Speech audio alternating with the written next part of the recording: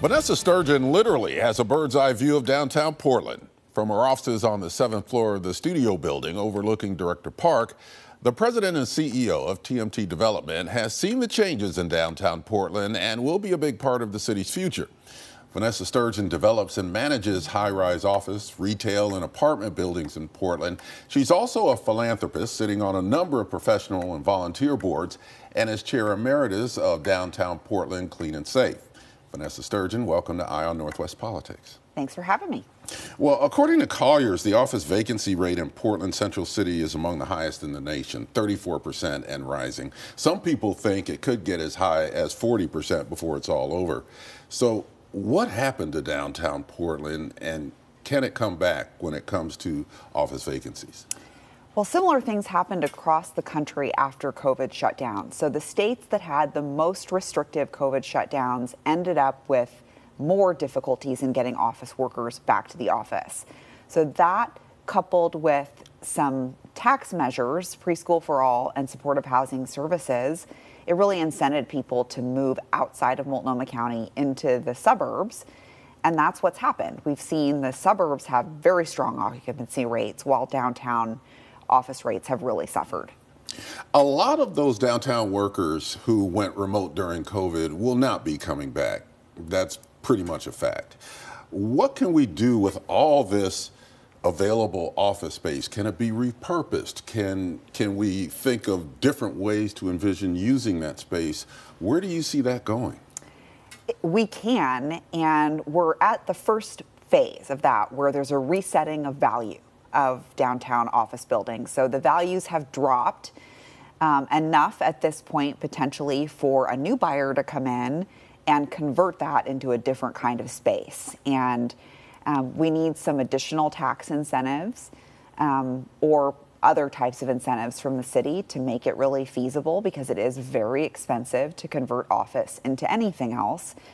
But we're gonna have to be creative and figure out a way to do it, because, as you said, a lot of these buildings are going to stay empty for the foreseeable future, and really need that creative kind of thinking.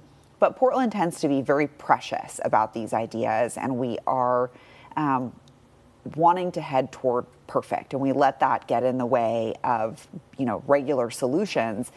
And in fact, when Hillary Clinton was here last week, I was in a small meeting with her before her presentation, and she specifically mentioned how Portland has gotten in its own way in terms of too much regulation with regard to conversions.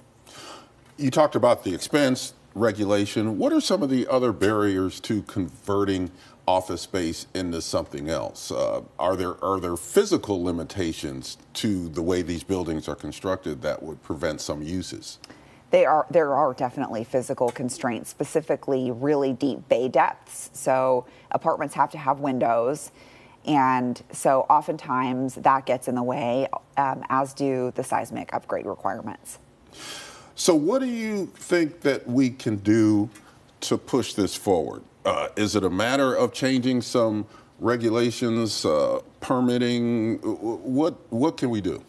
Regulations and permitting for certain, as well as fees for conversions. And so we need to be creative and thoughtful about that, because my biggest concern is, at this point, tax revenue is really on the decline for property taxes in downtown Portland. And that affects the entire state, because that revenue makes up a lot of the state's property tax revenue.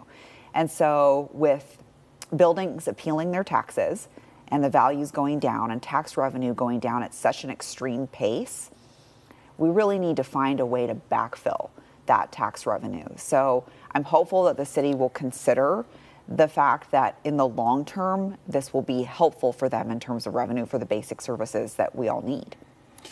What did you think when you heard that U.S. Bank was moving out of the U.S. Bancorp Tower? That was really disappointing and a major blow.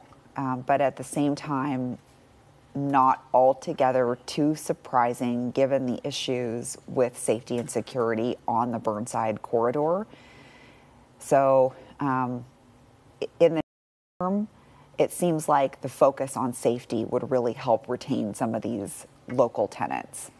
Have you seen any improvement, say, over the past year in downtown Portland, the way things look on the street? Yeah, there has been a substantial amount of improvement. You can see that police morale is starting to come back, and support for law and order is starting to come back within your general population. You've seen people really get engaged in the political process, and that's been a silver lining for all the difficulties that Portland has faced, in that people are now paying attention to their local elections, and the county has focus that has never had focus on it before. So previously, you notice that a lot of people blame things on the city that really are not within the city's purview.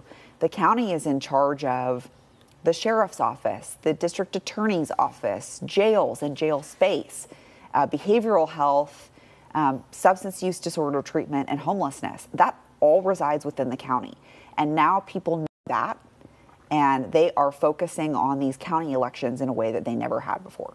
We've only got about 30 seconds left, but I just want to get your general feeling about optimism. Are you optimistic about where Portland can go, especially considering where we've been?